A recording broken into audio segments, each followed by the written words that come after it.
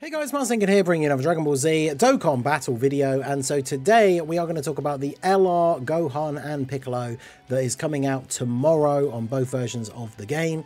We do seemingly have a new time for banner releases. It's going to be one of those things where the first few videos I made, like I mentioned, oh, this is coming out earlier than the usual banner time, but I guess this is the usual banner time now going forward, right? Which is 6 o'clock in the morning UK time. I believe that's what, 10 PM PST, and then something like 1 AM EST. So yeah, very early. I will be up to live stream for the summons, of course, though, so do come check those out. Hopefully I'll see you guys on the stream. And yeah, we are going to talk about whether or not this unit is worth summoning for. Bear in mind, of course, it is the Part 2 LR, so it is a yellow coin LR. And yeah, we're going to talk about the unit, talk about summoning, talk about everything that's going on in the meta and stuff at the moment, as well as everything that's going to be coming up in the future. So if you do find any of the information in the video helpful, do hit that like button, subscribe to the channel if you are new. We are getting very close to 29k subs on the channel, so it would be very cool to hit that, especially today is my birthday. Shout out to anyone. This video should be going up after the birthday stream, just on a little chill couple of hours in the evening. All these videos obviously been recorded earlier on, out for the day doing stuff, but wanted to stream in the evening to celebrate my birthday with the community a little bit. So by the time this video goes up, I believe that stream will be just have come to an end. So shout out to you if you were there. Let me know in the comments. But the time this video goes up should be 10 PM UK time. The banner will be out 8 hours from this. So, I don't know why the wiki isn't loading their card art. We can look at the card arts in one of the other posts that I've got up here, but this is the Super Tech Tide Turning Superpower Gohan Kid / Piccolo, because it's an exchange unit. So that means that the card will link with other Kid Gohans, because the / Piccolo is part of the name. And it does also mean that this is a unit whose name includes Piccolo for things like Beast Gohan's unit super, obviously Nail's support part of his passive. But the interesting thing is we talked about Nail's EZA and kind of hoping that the Part 2 LR maybe would be a Piccolo, so that he would be able to have a Namekian ally with Piccolo in his name, as, you know, a unit that we could run who is actually new and meta relevant to get his full passive active. But of course this unit is not a Namekian, because being an exchange unit, they have all of the Kid Gohan links and categories. So they're a Planet Namek Saga or Bond of Master and Disciple leader for 4 key and 150% to stats. When it comes to yellow coin LRs, I have the same sort of mindset as I do about like EZAs and super EZAs, where I don't really care too much about their leader skill, because I'm probably not going to run them as a leader outside of maybe certain missions or battlefield. I am largely going to be running them on other teams, especially like the 200% teams that they're on. Right, so Planet Namek Saga or Bond of Master and Disciple. Their 12 key super is raise attack and defense, colossal damage to the enemy, and the 18 key is massively raise attack and defense for 1 turn. So the 12 key is an infinite stack. The 18 key massively for 1 turn. Massively raises, remember, is a 100% and does make a colossal damage to the enemy. So 100% defense on 18 key super is really good. Then they have attack and defense 200%, plus an additional attack 150 when performing a super. Key +3, reduces damage received by 30%, chance to crit 30%, and launches an additional attack that has a high chance of becoming a super for 3 turns from the entry turn. Then we have reduced damage received by 30% and chance of performing a crit 30% as the first attacker in the turn. Key 3 reduces damage received by 20% and chance to crit 20% when there is another Planet Namek Saga or Namekian's ally in the same turn, and then recovers 20% HP at the end of the turn. So we've got to look at the way this is worded to break it down properly. So it's key +3, 30% damage reduction, 30% crit chance, and launch an additional attack that has a high chance to become a super for 3 turns. So though all of that is only included for the first 3 turns. But then they do get extra key, damage reduction, and crit chance as the first attacker in the turn. So that means for the first 3 turns, if you have a Planet Namek Saga or Namekian ally in the same turn, they have 80% damage reduction in slot 1, as well as an 80% chance to crit. So that's pretty good. 6 extra key as well. Actually, no, the key is Namekian's and the Bond of Master and Disciple ally as well. So with all of that stuff activated for those first 3 turns, they get 9 extra key as well, which is pretty good. And then they can exchange when HP is 70% or less starting from the 4th turn, or starting from the 6th turn from the start of battle. And bear in mind, this says for 3 turns from the entry turn. So if you have these guys in slot 7 and their first turn is slot 3, if you keep them on rotation, they're going to be slot 3, turn 3, then turn 5, then turn 7, and their passive, like the 3 turns will have run out, but then you will have met this restriction for 6 turns from the start of the battle. And then obviously if they're on turn 2, they're going to be on turn 2, turn 4, and then turn 6. So realistically, having them on turn 1, they're only going to transform early enough if you are at that 70% or less HP threshold, because awkwardly, it means when you get to turn 5, this 3-turn buff from their intro will have run out, but you're obviously not up to turn 6 yet. So it sounds kind of strange, but this unit probably is best case scenario to start off in slot 2, turn 2, I should say. But we'll see in practice, obviously, how they turn out in game. They got typical Kid Gohan links, Saiyan Warrior Race, All in the Family, Gaze of Respect, Shocking Speed, Demonic Ways, which is a weird one, Fierce Battle, Legendary Power, All in the Family, obviously very good defensive link. But then because it's a Gohan and they get all of his links and categories, it means they're on Hybrid Saiyans, Goku Family, Youth, Bond of Parent and Child. So these guys are on a bunch of really, really good teams. So once we get the exchange into Piccolo, we have the same super attacks, infinite stack on the 12 key, massively raise on the 18 key. Then we have key plus 8 and attack and defense 250, additional attack 150 when performing a super, 50% damage reduction, 50% chance to crit, launch an additional attack that has a great chance of becoming a super, additional 4 key and launch an additional super starting from the turn in which they receive an attack. So as soon as he gets hit once, he's getting an extra 4 key and a guaranteed additional super. So you can either get that straight away on his first turn by putting him in slot 1, or obviously you can have him in slot 2 and he'll just get hit after attacking, which potentially will be the best case scenario depending on his start of turn defense, because he does have 50% damage reduction, but I'm not sure if he's not going to be tanking like big boss super attacks in slot 1 potentially.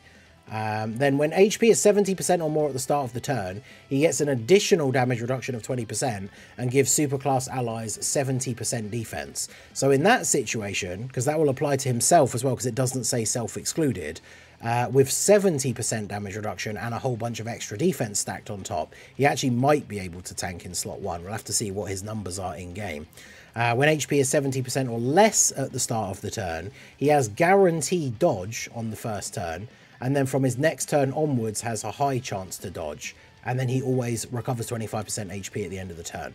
So that's really useful for if you are getting the exchange early because you're at 70% or less HP, you're then going to be getting the guaranteed dodge on his first appearance, and then he heals you at the end of the turn, which if you haven't taken any other damage, like outside of double-digit normals and stuff, you're going to be at 95% HP after his first turn, which is pretty good. So he gets Brainiacs and Namekians as links to replace, one of them is All in the Family, which is a little bit awkward. Shocking Speed was still there. Is the other one? Oh yeah, Saiyan Warrior Race, of course.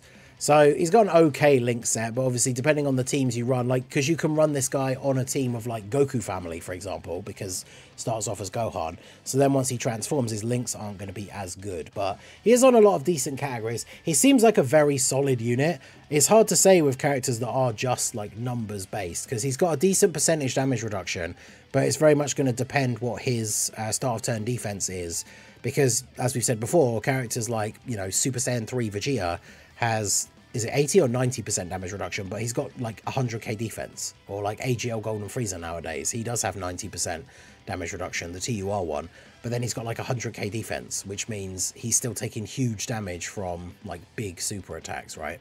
So it'll be interesting to see, but it does seem like a very cool, very powerful unit.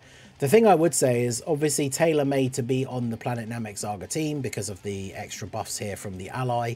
Namekians, I mean, I guess if you're running him on a Bond of Master or Disciple team, you can run some of the other Piccolos. But Planet Namek Saga is a team that has been buffed by this celebration, but I wouldn't say is like a super top tier team at the moment. So definitely something to think about when deciding whether to summon for this guy. Now, a couple of the other things that will be worth considering as well, if we take a look over at the breakdown thread from Proton when we got the data download, there's the artworks there. I know if I click on this, it's going to not let me see the full thing properly, because it's this view for showing the tweets isn't the best, but We can see their arts, and then a couple of bits of information that we know, which of course will help out here, is of course it is a yellow coin banner, so it has the new, I say new, it's not really new anymore I guess, but the pity system that applies to legendary summon banners. So just like the Vegeta banner that has the new filler Dokkan Fest pity system, which basically just copies the legendary summon format, every 3 multis you get a guaranteed featured for the first 21 multis, and of course every multi you get 10 of these pity coins, and you need 200 in order to get the unit guaranteed, 1 copy only, which is the equivalent of 1,000 stones, but you also can trade in any SSRs you get that are already rainbowed for 3 extra pity coins each.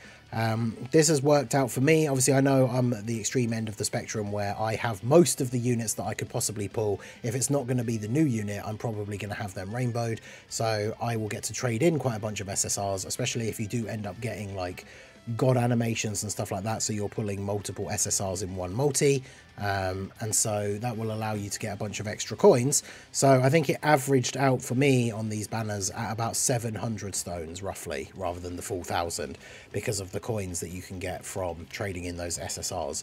So again, that's something to bear in mind if your box is pretty full on, you know, these newer or older banner units, general pool units. You are going to get a bunch of extra coins as well. And then one other thing to bear in mind if you are a spender is that we do know from the data download that there is a premium legendary summon ticket.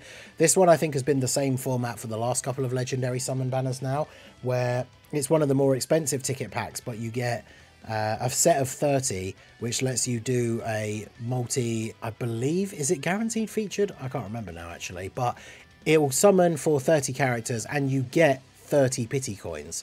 So the thing is, if you are a spender and you choose to buy both of these ticket packs, you already have 60 of the pity coins, which is over a quarter of what you need, like the whole total. So my example for this that I've mentioned a few times before now is when AGL Ultimate Gohan came out for the Golden Week celebration, I used both the ticket packs, so I got 60 coins, and then I got to the pity in like just over 400 stones. So if you are someone who spends on the game and you want to summon on this banner, the tickets can give you a good starting point, because not only do you, I mean, you could just pull the LR off the ticket and then you could save your stones for a different banner, but if you don't, you do get a bunch of the coins to help towards getting to that total. So for everybody else, if you're not a spender, like I say, somewhere between the 1,000 and 700 mark roughly, depending on how many SSRs you can trade in. But if spending is an option for you, and you are, I always say the ticket packs are good value based on what they cost compared to buying stones. You get more units overall for your money, so it is normally a good deal. Now, the one thing we don't know yet, which of course is always a factor when it comes to deciding whether to summon, is the banner format. So I thought I'd bring up this one. This is the Ginyu one, because obviously he was the last Namek saga. Fairly recent release, of course. Still a little while ago now on Global, but one of the more recent yellow coin releases. And remember that these banner formats now, we have 3 featured LRs. We have the new one and 2 other ones. And then we have a couple of featured SSRs, some of which are relevant, right? We had the 2 Ginyu Force SSRs, and we also had the Vegeta and Nappa, although they're from the Saiyan saga, right? They're all part of like Space Traveling Warriors, Terrifying Conquerors. So when it comes to this banner, one of the things I think would be very interesting is the Tech Ribrien LR trio weren't that old already when this guy came out and they were featured on his banner. So I do believe there is a possibility that Ginyu could be featured on this banner, because of course he's another recent Namek saga LR. I don't think he's returned featured on a banner. Obviously he's in every LR banner technically unfeatured, outside of like the Dokkan Fest ones. So I know people pulled him during the anniversary or during Worldwide on the Carnival banners, but I could definitely see him being featured on this banner. And if he is, that certainly does add a bit of extra value, right? Because with the Namek Saga team getting buffs, this unit is very good. Although, of course, very much designed around Special Pose or full Ginyu Force team. But they are an LR that I believe I've only got the 1 copy of, so I certainly would be okay with them being on the banner for sure. And then when it comes to the SSRs, they did mention in the news that STR Angry Kamehameha Goku was going to be featured on an upcoming banner, so we basically know that he's going to be on there. I think was Nail wasn't featured on Vegeta's banner, was he? So he very much could be featured on the banner as well. I would imagine some other Namek Saga SSRs. I wouldn't be surprised, to be honest, if Ginyu is one of the featured LRs, that they throw the Berta and Jace and the Rikuman Guldo on there as well. So we would imagine that it's going to be mostly Namek Saga SSRs. Full Power Frieza obviously is a Dokkan Fest, the physical one, who just got his Super Easy A. That's why he was featured on the Vegeta banner. But as you can see, even on this banner, right, we got Beerus, Turles, Champa, Whis. They are on some of the categories, right, as the Ginyu Force, like Space Traveling Warriors.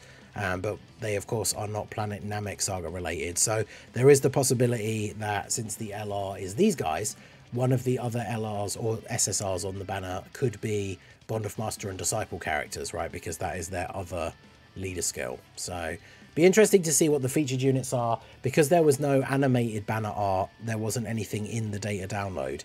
I think because they mentioned Goku specifically, I don't know whether Nail would be featured, because I feel like they would have mentioned both of them, right? Although Nail, I think, is on that other banner, the category support one. Is it the Planet Namek Saga category? That one has the AGL Dokkan Fest Ginyu, and then it has a couple of the LRs, the SSR Ginyu Force, Third Form Frieza, Tech Piccolo.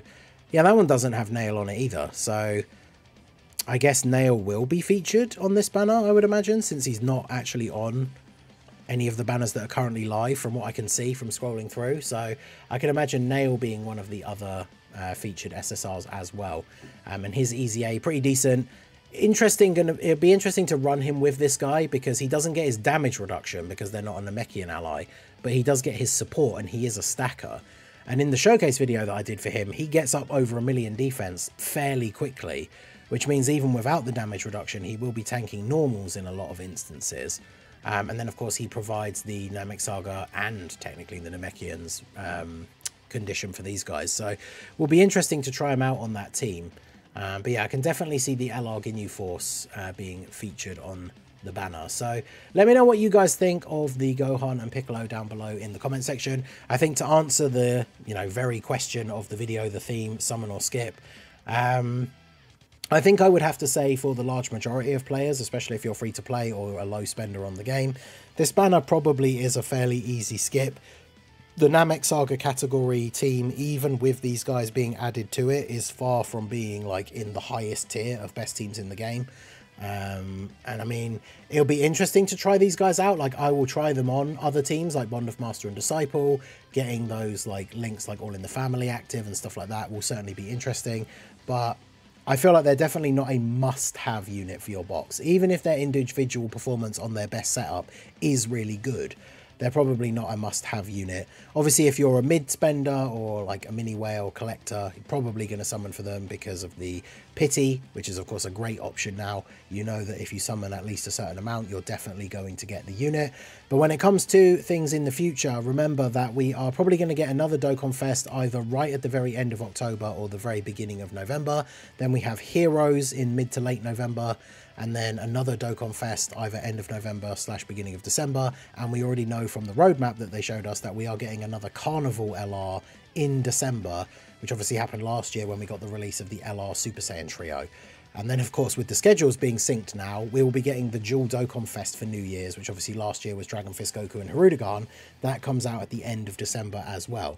So bearing in mind all of that stuff coming up in the future, if you are free to play or a low spender, even if you have the like 1,000 stones that would basically guarantee you get a copy of these guys, I would recommend you save those for one of the other bigger things coming up. But let me know what you guys think down below in the comment section of the unit themselves, whether you like them or not. Are you going to be summoning? Are you a fan of the unit but you are going to skip? Let me know all your thoughts on them. What do you think the banner lineup will be? Let me know all of that down below in the comment section. So that is going to be it for the video, guys. This has been the Masked Ningen. Smash that like button, subscribe to the channel if you are new.